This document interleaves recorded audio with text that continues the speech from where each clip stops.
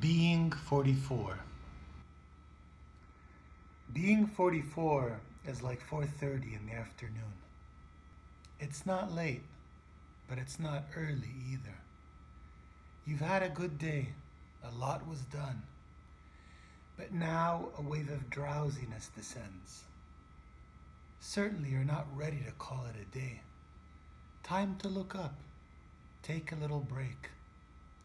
Cut up a fruit maybe, some nuts for your heart, as you sip from a cup of mint tea with honey.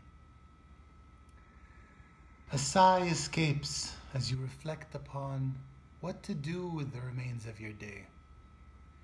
You might decide to forego that nap, keep awake a little longer, go for a walk. Good idea to clear your head while taking in the splendor of the setting sun soon. You can raise the blinds before you head out. The softer light won't harm your furniture.